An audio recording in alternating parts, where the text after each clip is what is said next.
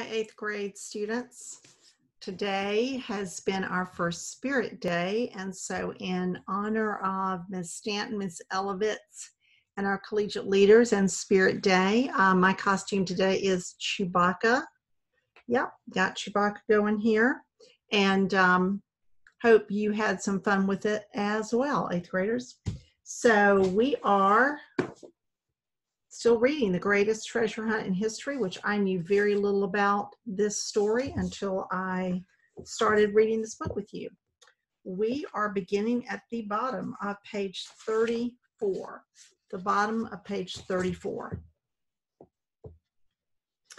After dusting himself off and trying to adjust for the deafening boom and vibration of the howitzer cannon, Keller entered the palace to discover a makeshift first aid station. Boom! A French military doctor was treating 3 wounded French colonial soldiers. Keller attempted to make an introduction and explain why he was there, but continuous artillery fire drowned out his words. He could barely hear himself. Boom!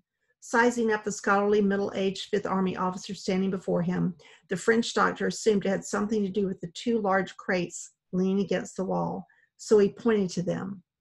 Boom! Keller walked over to the crates for a closer look.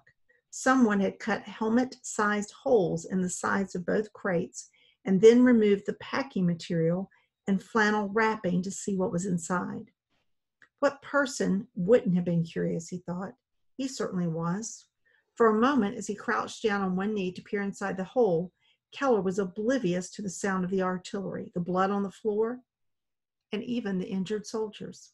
His eyes needed a few seconds to adjust to the diminished light. And then time stopped. Staring back at him was an old friend, the Madonna and Child panel of the Maesta, Siena Cathedral's high altarpiece and the city's most iconic work of art. He'd last seen the 7 by 30-foot double-sided wood panel painting, now disassembled, as a student, almost 2 decades earlier. The Sienese artist Duccio di Buonisegna created the exquisitely refined painting of the Madonna and Child, surrounded by angels and saints between 1308 and 1311. Duccio used vivid colors to paint his figures with delicacy and tenderness, a style that influenced 2 centuries of artists who followed. And now Keller had found it, 633 years later, in the middle of a war zone. The altarpiece appeared safe, and from what he could see, undamaged. Other smaller paintings, about 40 in all, lay hidden inside the palace chapel. Keller examined each one before individually wrapping them in blankets to create a measure of protection against the constant vibration. Nearby, he noticed a protected monument sign posted by order of the German commander Kesselring. In this instance, it appeared that German troops have respected it. For now, unable to post guards, all Keller could do was notify art officials in Siena that the Maesta had come through the battle safely. So this is a picture of it that was painted in the 1300s, and that's what he just found.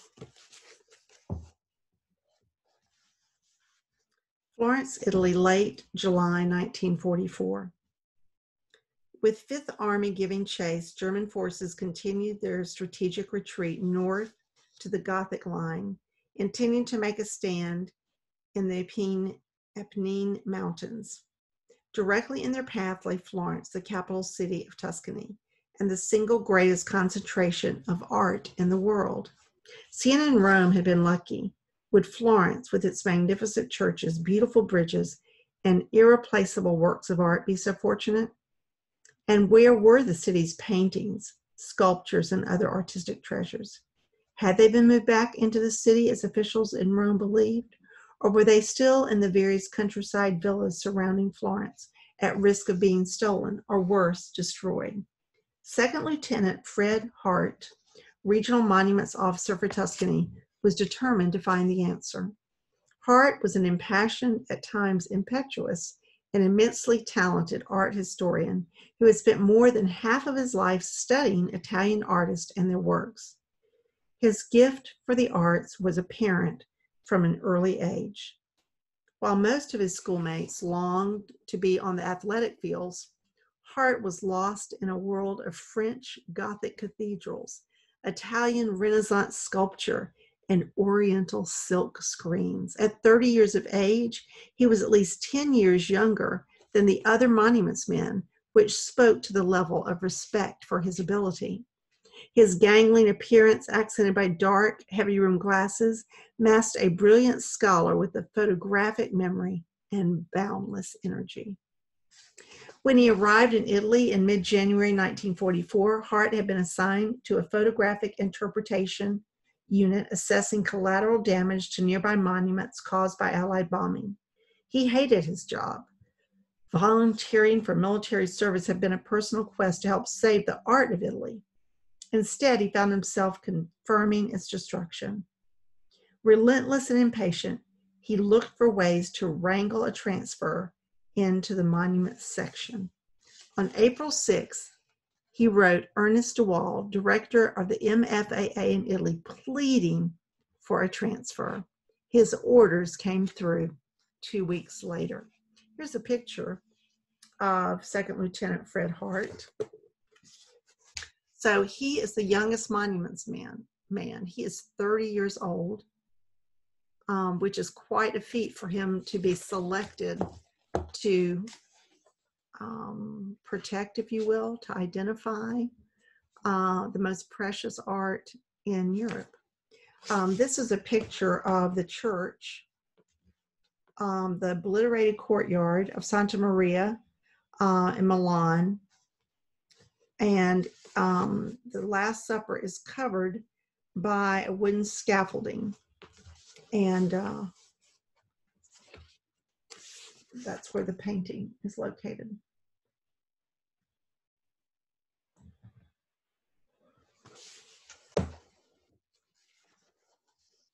Shortly before departing for the new assignment as monuments man, Hart prepared reports summarizing bomb damage in 16 Italian cities.